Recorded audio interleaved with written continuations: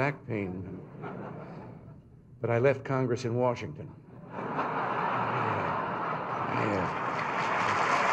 Me, politics is forgive, and as you may have heard sometimes, forget.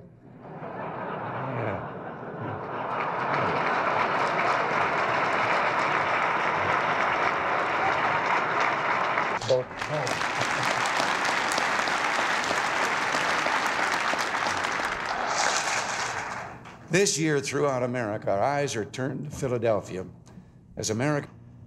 Yes, that's what I told Ben Franklin at the time. But, never before had an entire people joined together so peacefully. We join together and do it ourselves.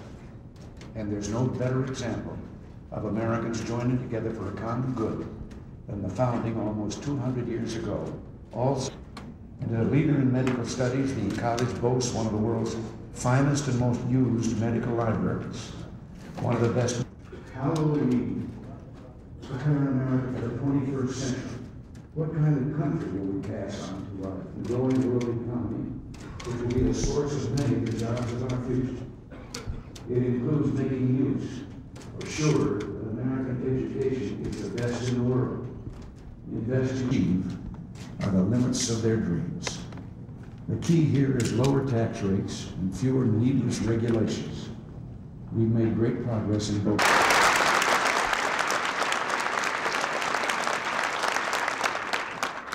Finally, the reason why I'm here today, let's face it, government has played a large role in the inflation of medical costs.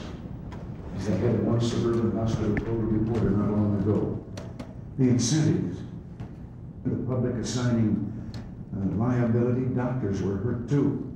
Stories of soaring costs and excessive bills tarnish the profession. To ensure that the fund remains strong through the year 2000, we must do more. And that's why I've sent a new package of proposals. The system would discourage innovation, restrict services, and be a step toward government control of the entire medical profession. American medical.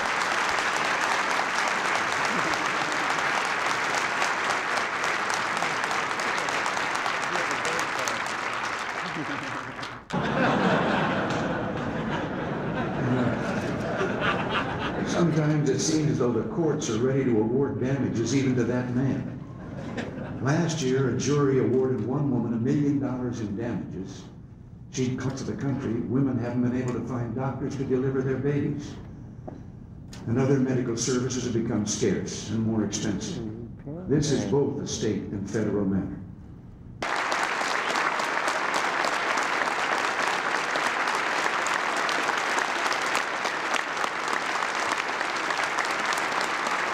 We are starting our third century with undiminished commitment to the highest goals of us Philippines. And we very much appreciate your visit here today. States of America in this celebration of the 200th anniversary of the College of Physicians of Philadelphia. And whereas he has used this occasion to address some of the critical health care issues of our times, and whereas that Ronald Reagan is hereby granted honorary fellowship in the College of Physicians of Philadelphia with all the rights and privileges appertaining thereto.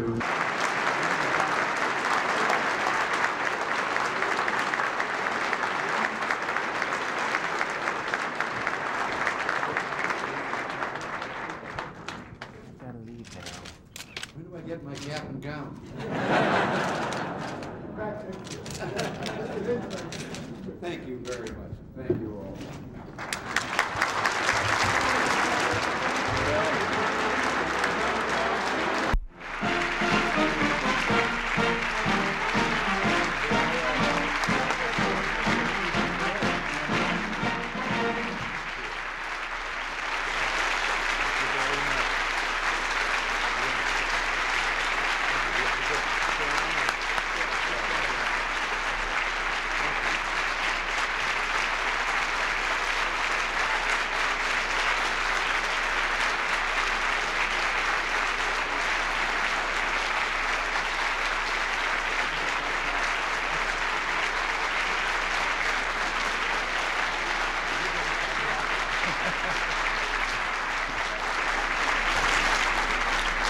Ladies and gentlemen, it's a great pleasure for me to introduce the President and to thank him, as I have privately and publicly, for his support on this occasion of the celebration of the bicentennial of the Constitution. This was going to be a longer introduction, but the White House didn't send me any biographical information, so Mr. President, we are delighted, honored, and just tickled that you're here, and we thank you very much for coming.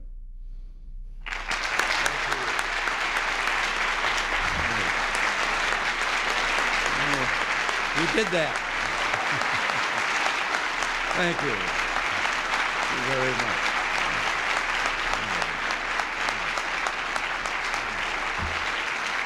Thank you all.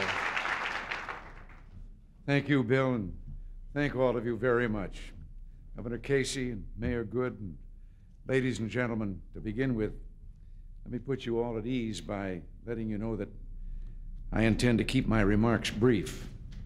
I will, as Henry VIII said to each of his 6 wives, I won't keep you long.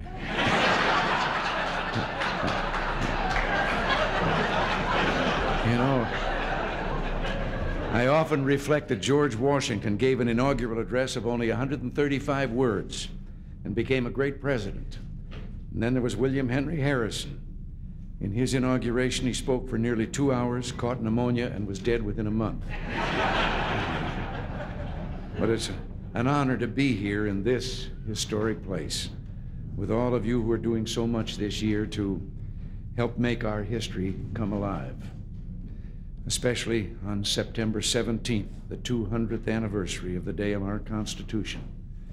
The eyes of the world will turn here to Philadelphia. The hours and hours that you've spent contributing, the energy and imagination, all these represent a magnificent gift to the nation. And on behalf of all Americans, I thank you. By the way, looking around, I can't help thinking that the National Park Service has done a darn good job of taking care of this place. It looks almost like new. And I ought to know, I was here the day it opened.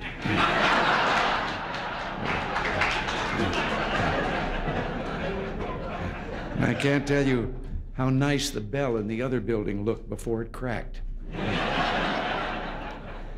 But on a serious note, join me, if you will, in considering 3 moments in the history of this square. First, it is December 1790. 65 representatives and 26 senators have gathered here in Congress Hall. Outside, there is the distracting constant clop of horse hooves and the rumble of coaches. And the men inside, here in this room, are worried. Many risked property and life itself in the Revolution just a few years before. Now they faced a sobering question.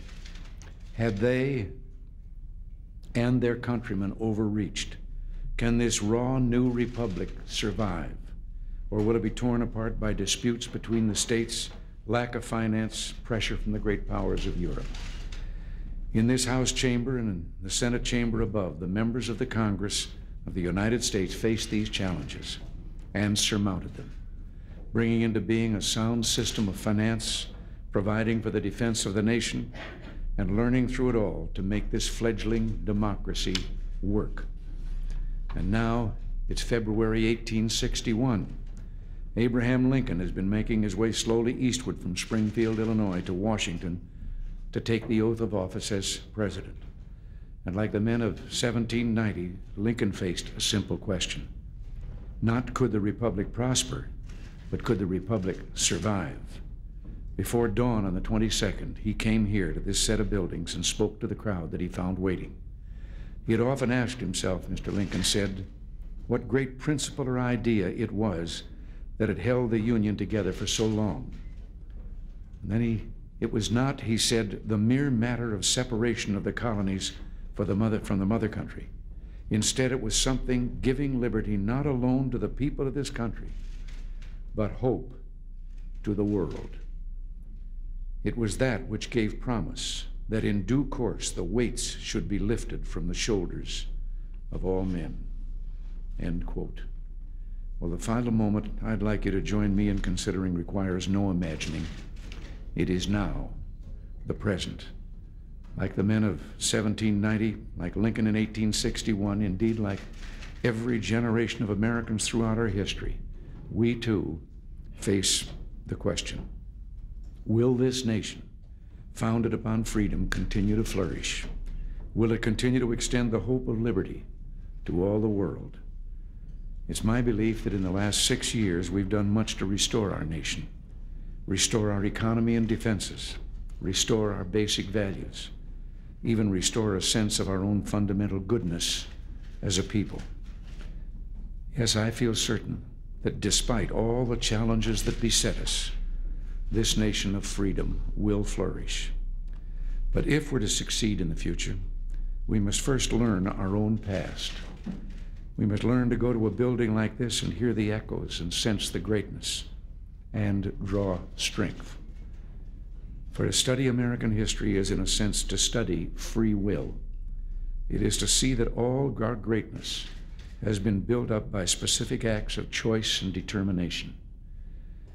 And it is to see how very fragile our nation is, how very quickly so much that we cherish could be lost.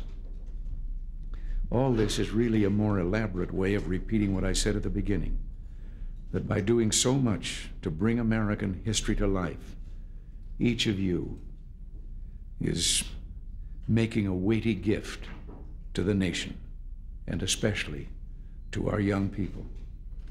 And so, let me repeat too the other remark I made a moment ago. My friends, I thank you, and God bless you all.